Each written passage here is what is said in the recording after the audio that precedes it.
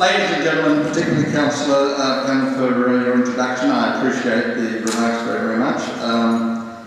It's tremendous to be here. I'm a very happy resident of Mosman and delighted to have this honour tonight of addressing you with the Mosman Address for 2010.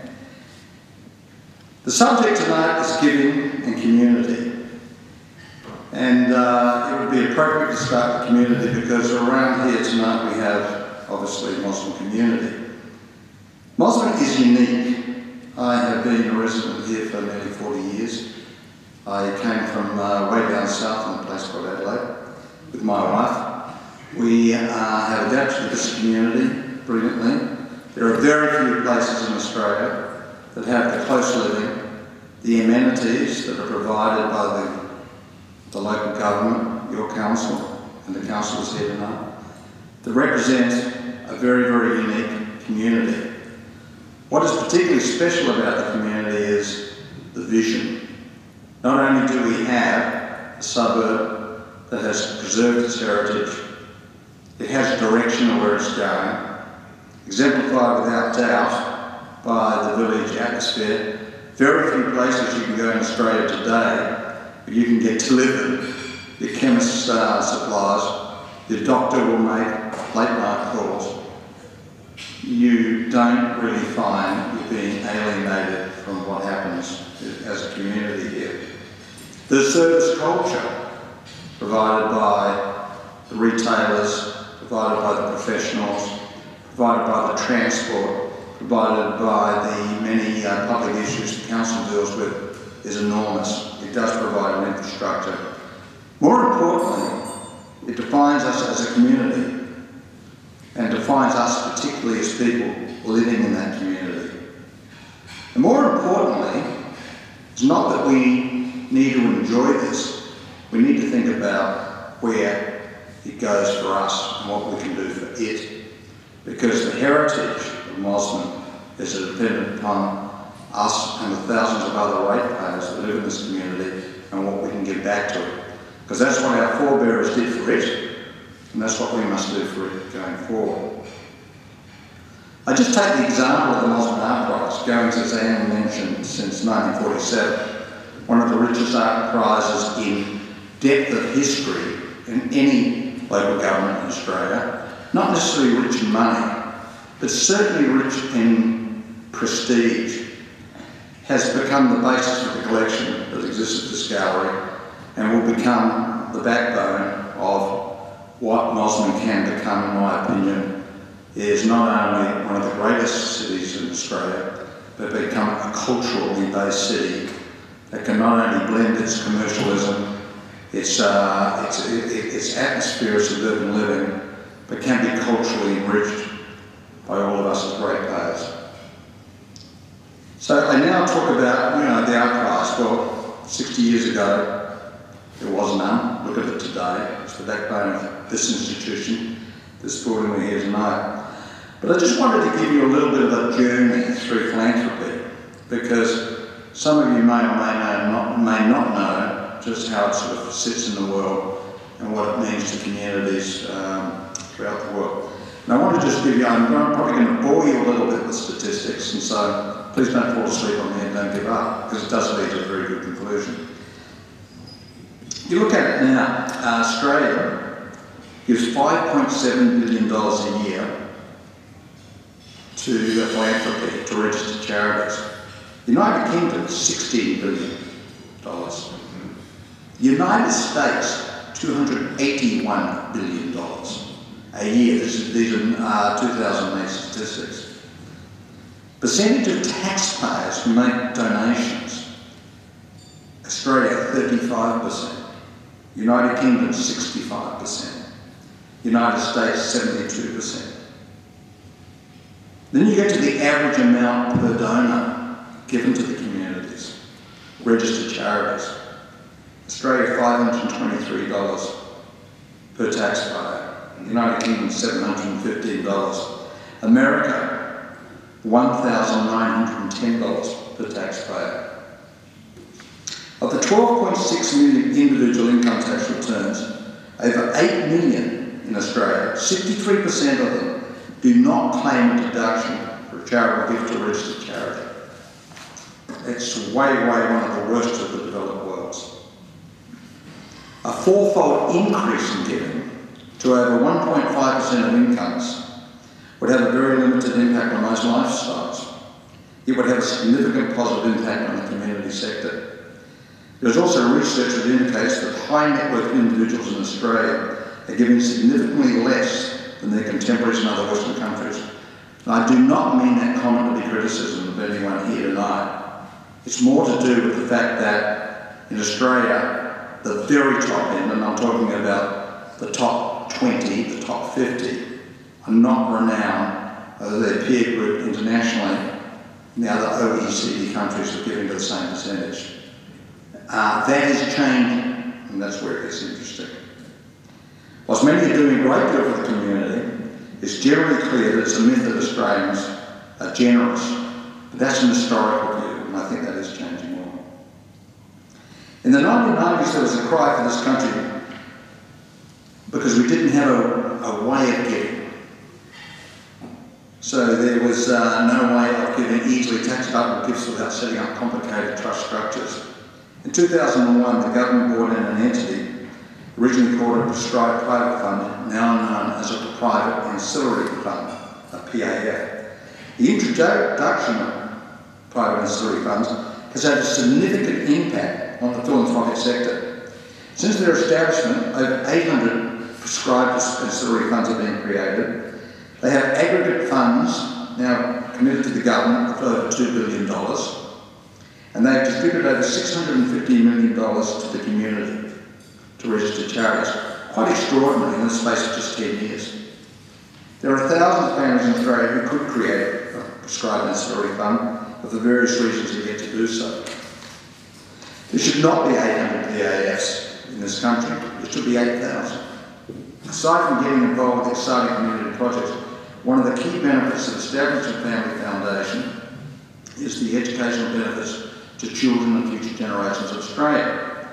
These include learning responsibility of wealth, something that I don't think I was that well trained on, engagement with the community, understanding the needs of others, a very big plus, investment strategies, budgeting, how a board operates, which could be simply around the kitchen table, collective decision making, unifying a family in a common goal, and discussing local and world affairs. That's what can come out of setting up a trust, an institution where you can give. And I'm not talking about serious amounts of money.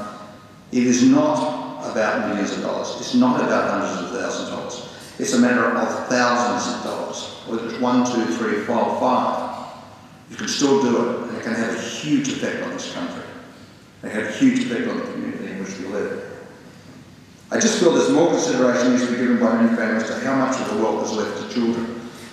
I have gone on the record a number of times in interviews and said, I don't want to make my kids too rich because I don't see I have the right to take away their decision making and their choices in life by giving them a silver spoon or a poisoned chalice. I think there is a lot to be said in that changing view in Australia. I quote Warren Buffett, who will be no myth to most people in this room, who said very famously about philanthropy and children and families, leave enough to your children to do anything in life, but not enough to do nothing. There are many benefits in establishing a private ancillary fund. These include an efficient method of establishing a perpetual trust controlled by a family. All the donations are tax deductible. Gifts can be accumulated to create more capital, providing capacity to make more effective and large long-term grants. The required annual rate of grant distribution has been established at a very reasonable 5% a year. So you put the money aside, you only have to spend 5% a year so you can consolidate the fund. The trustees can choose the recipients of the grants. They must be registered charities. I've always had the view that I have paid a lot of tax in my life, I'm sure like everyone else in this room. And what does gall you after a while is you pay a lot of tax. We don't see much evidence, and we can be all very critical of governments. But the end result is to establish a private ancillary fund, and you can decide where you want to give it and don't give it to consolidated revenue, and you can direct more, in your opinion, as to what's worth the recipients of your tax dollars. Big plus. The other thing is they remain private, an issue that I confront regularly. Do I actually hide myself under the table and don't tell what I do? Or do I stand publicly and declare what I do? There's a very strong emerging opinion that more of us that stand up and talk about giving, more of us talk about what we give and where we give it, creates more of a culture in training generations in the future. I don't believe there's a lot to be said by hiding under the table about it. We should be proud of what we do. We should equally be proud of what it can mean to the community. The one thing about the funds is you don't need to solicitate other donations from the public. The income and capital gains tax from investments are tax exempt, resulting in greater funds available for distribution. One of the wonderful things, the government doesn't give you tax dollars, you get it to spend. Cash refunds received for dividend imputation credits. How much of this we lose these days in imputation credits? Or we get those back, or we can give those back to the community. It assists in a family and instilling an ethos of philanthropy in future generations. It's a very important educational tool for children. So that gets me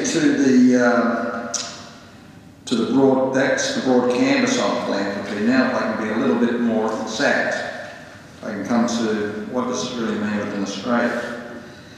On average, Australians donate approximately 0.43 of their taxable income, less than 0.5%, to registered charities. The average donation made by taxpayers to registered charities was $532 for men and $514 for women, neck for neck. But then it gets interesting. On average, male taxpayers donate 0.35% of their income, compared to females who donate 0.54% of their income. Nearly 50% more than males of female taxpayers. The average donation by taxpayers by state, and this is where comparisons get really fascinating. New South Wales, the average taxpayer, $788 paid to registered charities. Tasmania comes second, $513. The Australian Capital Territory comes third at $455. Despite the mythology of the Victorians which are the bigger benefactors and greater philanthropists, $433. Queensland, $371, less than half of what New South Wales people pay.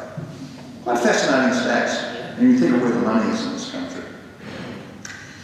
Donations as a percentage of income. New South Wales is 0.6% of income, Tasmania 0.4% of income, ACT 0.4% of income, Victoria 0.3% of income, Queensland 0.2% of income, less than half that of New South Wales. Which gets me to the little facts that you unearth when you go through too many documents and dealing with the government statistician in Canberra.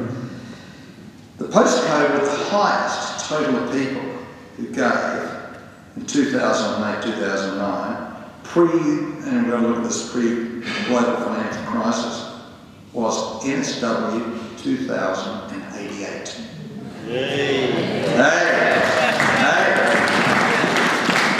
Which gave $315 million, an average per taxpayer in this community, $41,000. The highest average gift in the country. That is very, very significant. Not only is it significant, it's even more significant when you compare to the previous year, which was New South Wales 2027, Point Piper, who only gave an average of $25,000 per taxpayer. So where does that leave us? You can all take a bow. I think that is just a tremendous salute to this municipality. So that's getting to philanthropy, and I think it's very, very important factual basis that we as a community stand out as doing our bit. But having said that, without any suggestion or criticism here, I think we can do a little better. Which leads me to putting my money where my mouth is, as one does when one takes on this responsibility of making a Mosman address. I'd like to challenge the audience tonight.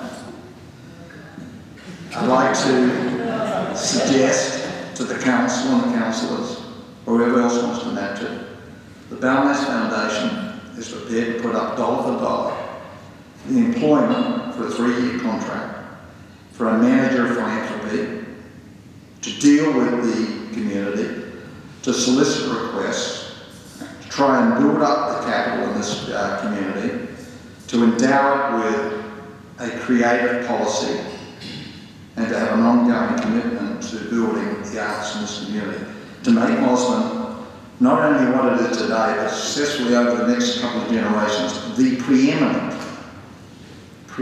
local government that has a very strong cultural base. So if it's a commitment of $50,000, $60,000 to employ one, I give it to the councillors, the mayor, the management of this community, the Balnaves Foundation will put up dollar for dollar, and anyone else like to match me tonight or next week, we'd love to do it. Thank you. The other thing I want to mention is that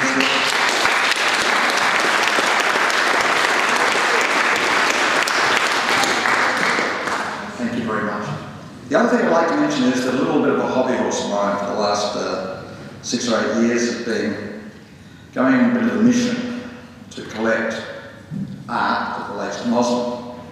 Having been brought up in South Australia with not a strong artistic background, having been to school, not being really probably endowed with a cultural view as much as probably I became in later life, I took the view that wouldn't it be interesting for Mosman to have a collection in his gallery which actually reflected Mosman at various stages in his life. So that students could come who live in this community, come to the gallery and say, well look, I can look at a Wilder Street, I can look at Balmoral Beach, or I can look at Toronto Park, I can look at Bradley's Head, I can look at the Spit, and see how an artist painted in 1920, how another artist painted in 1950, how the artists in the early camps painted the beaches down here and the heads from Mosman. And I started collecting this art, and I've been doing this for a long period of time. And the whole idea is to make art not be something on the wall, but make it educationally important so that our children and our children's children who remain in the suburb, or it doesn't matter if they remain in the suburb, can come back and renew their heritage by communicating through art with the place they live in. They can actually look at a painting on the wall by street and say, hold on, there's an old head there, and there's well, the Spit Bridge, or whether it's any other artist that's painted Mosman. And then by doing that, have a much more enriched view about their community through the art that's been done. And one of the best painted suburbs in Australia by a country mile is Mosman. It's been the province of artists since the early days of the artists' camps. Having put that collection together, I'm nearly completing it, and I've still got another 1 or 2 years collecting. I'm happy to announce tonight that privately I'll be donating that collection to the art gallery.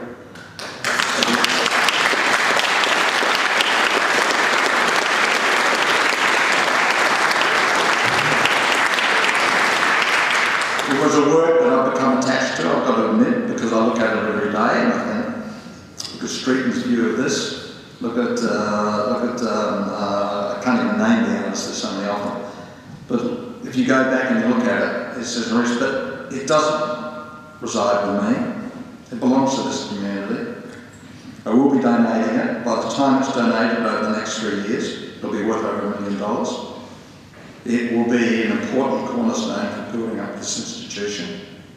And I'm delighted to announce that tonight. And I've had early discussions. Council and I have yet to sort of consolidate that.